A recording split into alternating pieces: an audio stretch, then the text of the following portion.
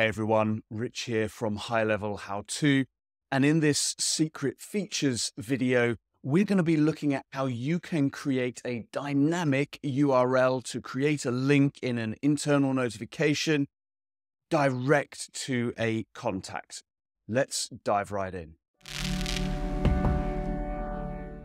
Let's say then that you have got a automation set up, and here you see we've got a user notification.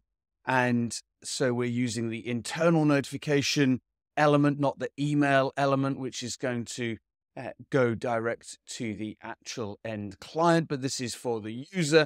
And you can see here, they're getting notified in this standard workflow of a booking that has been made and all of those bookings. But what you'll notice is that there are no links here. So it's purely for information. Now, that might be okay for many circumstances, but there may be instances where you're setting something up and you need that user to be able to quickly access the contact, either to confirm an appointment or to take some other action. So often we just have it auto-confirm, but if there is a need to confirm something, if the person is going to need to go into that contact, then they're going to have to look at the name, open up their platform and go in and do all of those kinds of things. Now, how can we make that easier? We can make that easier by making these a link that they can access directly, click on it, and it's going to open that contact. But it's not always obvious to see how to do it. So to figure this out, let's actually move over to a contact that we have got here, a dummy user that I've created. And if we click into the URL at the top, we can see that there is a certain pattern to how this URL exists for every single contact in HighLevel.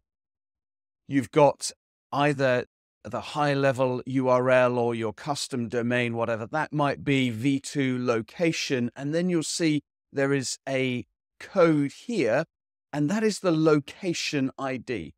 So this is going to be the same for every contact in this specific location. That isn't going to change. And then we see contacts detail, and we've got another code here. And this code here is actually just the contact ID for that contact. And we can access that contact ID as a custom field over on this side here. So if we take contact name here, in this instance, we can select this, grab this element of it here so that the contact ID at the end, we're going to put in dynamically, take a copy of that part of the URL, come in here and click to create a link. And you see the text name to display is going to be a dynamic field. It's going to be the name, and we paste in here this element. And then we simply can type in contact.id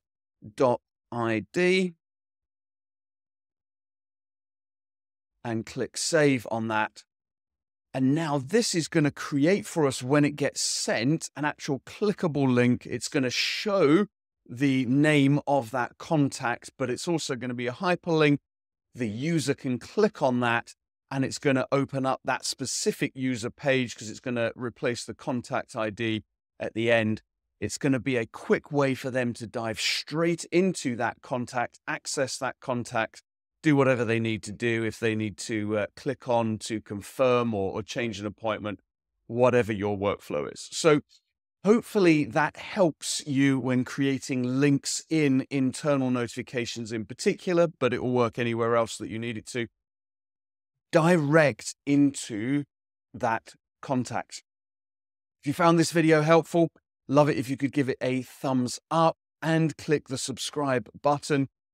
As ever, leave a comment down below if there are any other features that you'd like us to make a video about.